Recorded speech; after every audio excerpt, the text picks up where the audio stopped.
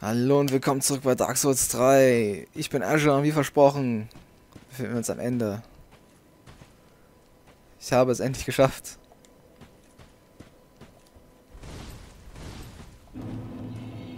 Ich habe meine Nullseelen zurückgehalten. Ich habe das Viech platt gemacht.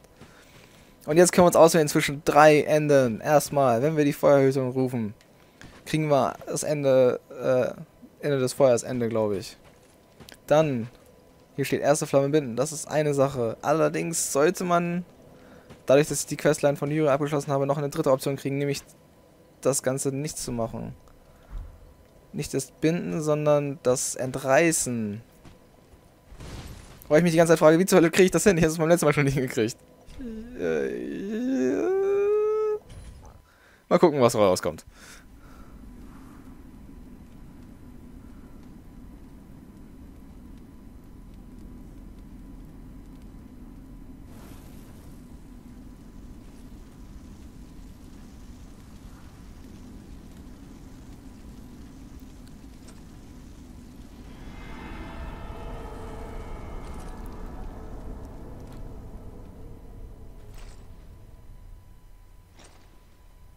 Plopp.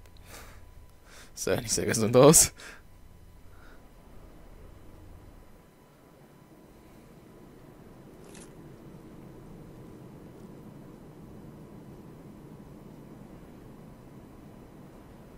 Das ist ein toller Bildschirm, dafür möchte ich einen Screenshot haben.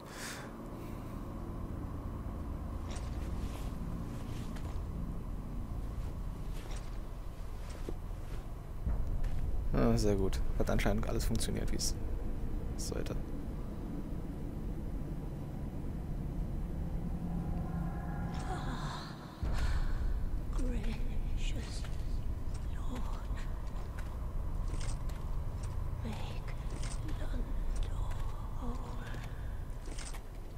Ich sehe so badass aus in dieser Rüstung. Ich bin gerade total stolz darauf, dass ich diese Rüstung getragen habe. Ja! Der Usurpator des Feuers. Das ist Ende Nummer 3. Das ist das Ende, was man freischaltet, wenn man die Questline von Yuria so beendet, wie ich das jetzt getan habe. Anri ist also man hat alle 3 dunklen Siegel. Und ja, damit ist man dann fertig. Nach dem Besiegen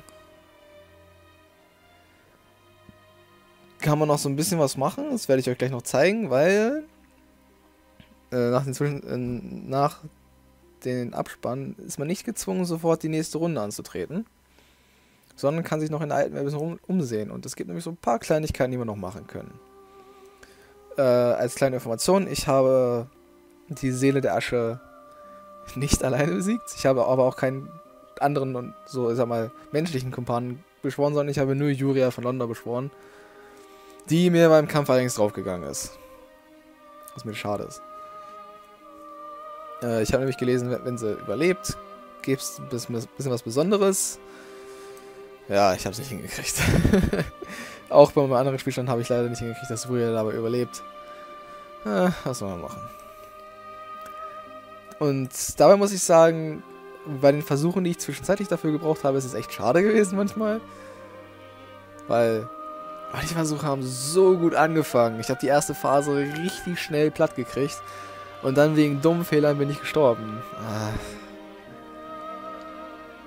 Ich bräuchte eigentlich so ein Highlight-Reel für so dumme Tode, aber ich habe leider nicht alle Tode aufgenommen jetzt, aber naja. Ihr habt gesehen, was die Seele der Asche kann. Jetzt habe ich alles gesehen, was die Seele der Asche kann. Es ist ein spaßiger Kampf, finde ich. Es ist ein sehr technischer Kampf, man muss ein bisschen aufpassen, was die Seele macht, welche Waffe sie gerade trägt. Natürlich nur in der ersten Phase das. Aber ich finde das schön. Das macht Spaß.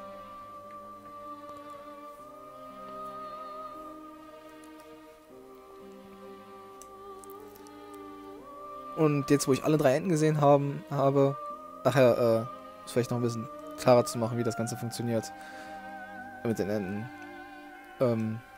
Das eine Ende ist, wenn man sich quasi nicht um irgendwelche Questlines schert, sondern einfach nur bis zum Ende kommt. Dann das Leuchtfeuer bindet und zack, ist fertig.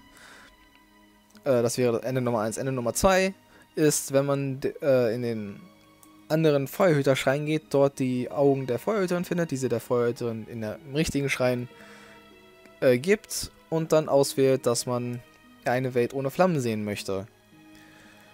Hat man das getan, muss man am Ende die Feuerhüterin beschwören und bekommt damit dann Ende Nummer 2. Das Ende der Flamme. Es gibt so ein Secret Ending dabei, wie man lesen kann, für ein 4. Ende, weil man kann ganz kurze Zeit während des Endes sich nochmal bewegen, während die Feuerhüterin gerade da ist und man kann sie umbringen. Es macht nicht wirklich einen Unterschied. Man kann es machen. Das Einzige, was das dann verhindert, ist die Tatsache, dass man die Trophäe dafür kriegt, dieses Ende freigeschaltet zu haben. Also warum sollte man das machen? Und Ende Nummer 3, wie ich gesagt habe, folgt der Questline von Anri und Yuria.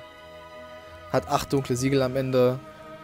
Drückt ganz normal darauf, dass man die Flamme binden möchte, worüber ich mir Sorgen gemacht habe. Und bekommt dann das Ende, was ihr gerade gesehen habt. Jo.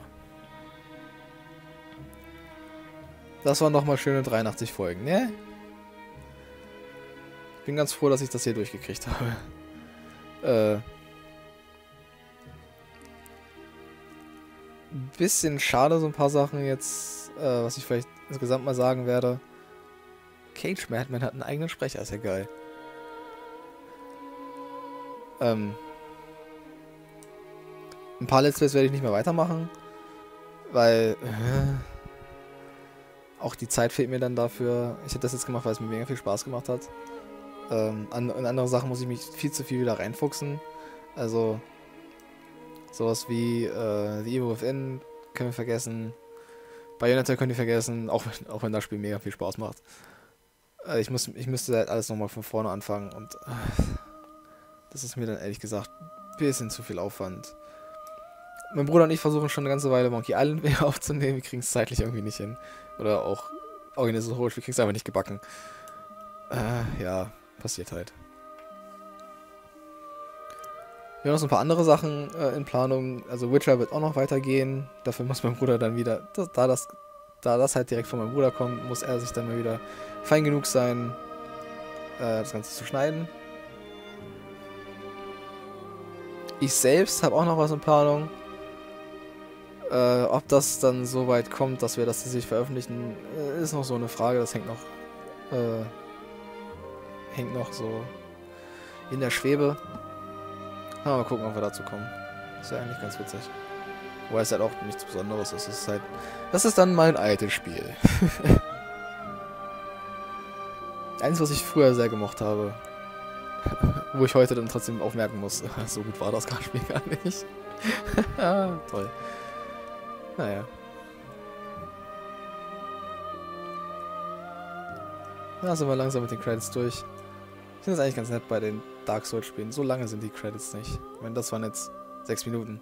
Ich kann mich noch daran erinnern, als ich American McGee's Alice durchgespielt habe. Gott, waren die Lager. Es hat bestimmt 25 Minuten gedauert, bis man... Da wurde allen Sprachen gedankt. Da wurde jeden einzelnen Publisher gedankt. Da wurden... Oh, boah. Das war so krass, wie lang diese Credits waren.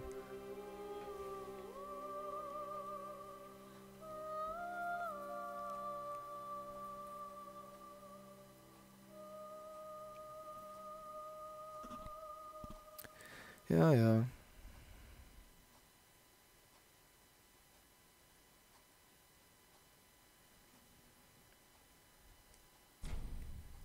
Tada!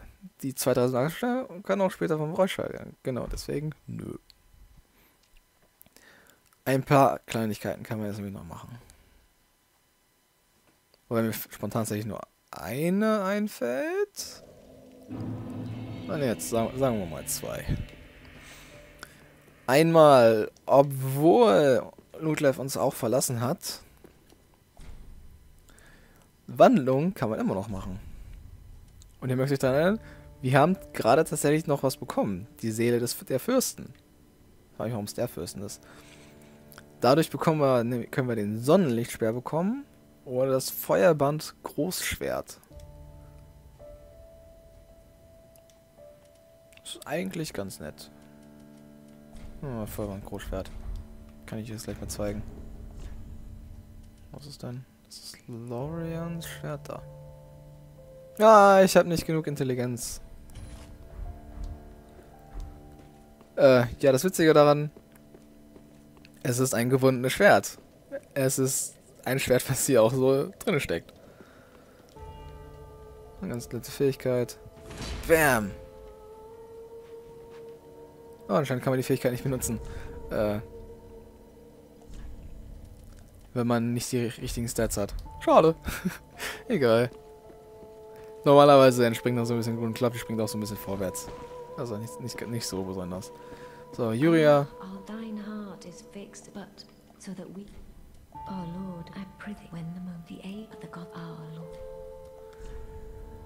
Anscheinend tatsächlich nur, wenn sie überlebt. Schade eigentlich.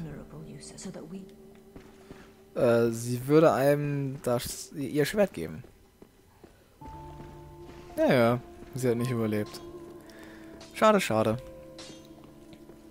Eine allerletzte Sache noch. Nachdem wir das Spiel jetzt beendet haben, das merkt sich das Spiel nämlich auch, können wir noch eine weitere Rüstung kaufen. Wenn ich sie finde. Ha? Doch nicht bei diesem Ende? Ah, da ist es doch, da. Natürlich kann man es kaufen. Nämlich die Feuerbandrüstung. Die Rüstung des letzten Bosses. Also wenn man als Teil rumlaufen möchte, auch das ist möglich. Sieht eigentlich ganz gut aus, die Rüstung. Ich mag sie.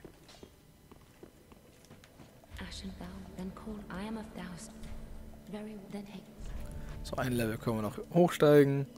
Hochsteigen, ha. Noch ein bisschen mehr Lebensenergie. Gut. Damit sind wir tatsächlich komplett fertig. Wir haben Level 105. Sind vollständig ausgehöhlt. Können hier die zweite Reise antreten. Ich könnte eine kleine Bonusfolge machen mit meinem richtigen Charakter. Wobei, das klingt eigentlich ganz witzig. Ja, ich denke, das mache ich gleich. Ja, von diesem Charakter dürfen wir uns damit verabschieden. Wir sehen uns noch für eine kleine Bonusfolge, wo ich euch noch so ein paar kleinere Sachen zeigen kann. Wir sind dann im New Game Plus 2. Ja, ich hoffe, ihr hattet so schon mal viel Spaß. Und wir sehen uns dann beim nächsten Mal. Bis dann.